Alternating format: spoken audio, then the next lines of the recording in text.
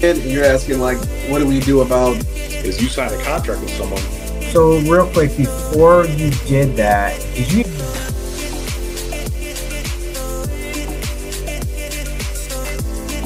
More than 30 years. I got my real estate license in And your origin story. Is that he made an age joke the last time we were. I'm gonna use that kuka.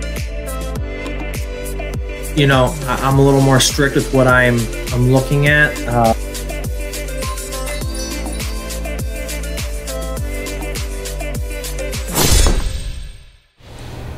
What are the most common mistakes that most wholesalers make?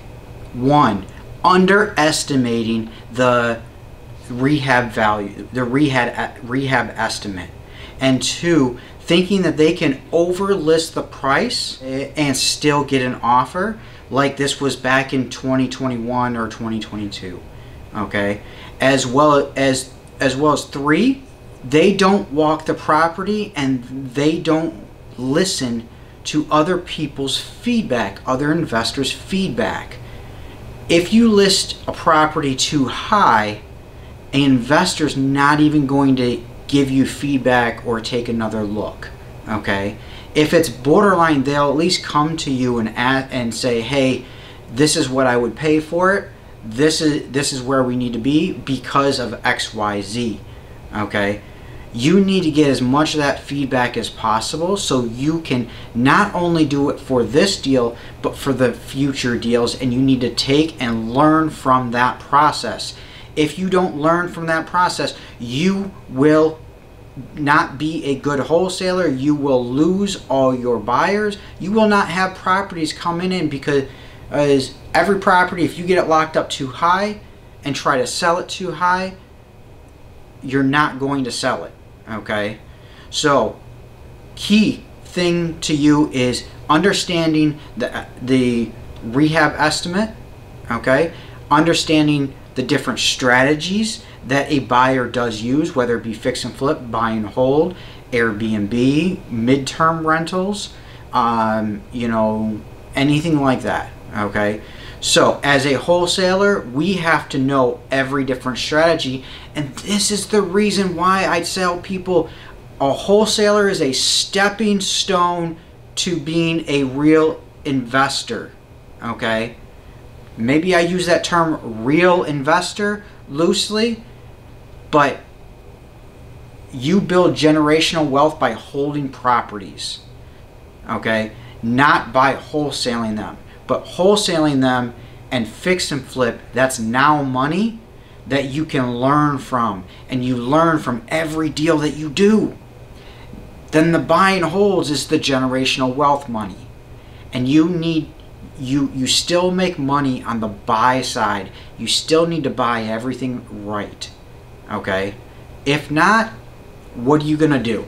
Okay, you're going to lose money, or as a wholesaler, you're not going to sell the property, or you're going to alienate your investors, and they're not going to want to do deals with you. Okay? Integrity is the other portion. Integrity for a wholesaler is everything. Okay? I try to be as upfront and honest with people as much as possible. I may not come out and say the exact words that I'm talking about because they may not know the terminology. For instance, if I'm not going to sit here and tell a seller that I'm going to wholesale a property because he doesn't know what wholesaling is. You tell a seller, hey, I have partners that I may have them purchase the property. Okay, but we have a bunch of different strategies. We may fix and flip, we may buy and hold. I may have another investor come in and take over the property. Whatever the case may be, I ensure the seller that whatever we agree upon is exactly what you're going to get. If that is the case, all they say is, well, as long as what we promised is what I'm going to get, I really don't care. All right, awesome. Because of that, I'm going to need access to the property to have my contractors come through, get some bids, things like that, and they understand, especially if they're tired landlords, and they understand this whole thing. The problem becomes is if they get the whiff of you trying to deceive them. If they think a little bit that you're trying to deceive them or trying to get one buy on them, you're going to have, it's going to be a horrible deal going all the way through. Okay? So be honest about what you're doing and what your intentions are. Okay? And get feedback. Learn from every single deal. Every single deal that I've done, I've learned from. Whether it go through the title process, or whether it be talking to the seller, or whether it be just issues coming up where the basement floods because we had a storm or whatever, trying to get over that with the buyer and the seller. Okay? And I've had those happen to me. So you will too. And keep watching our videos, subscribe to our channel, and we'll see you on the next one.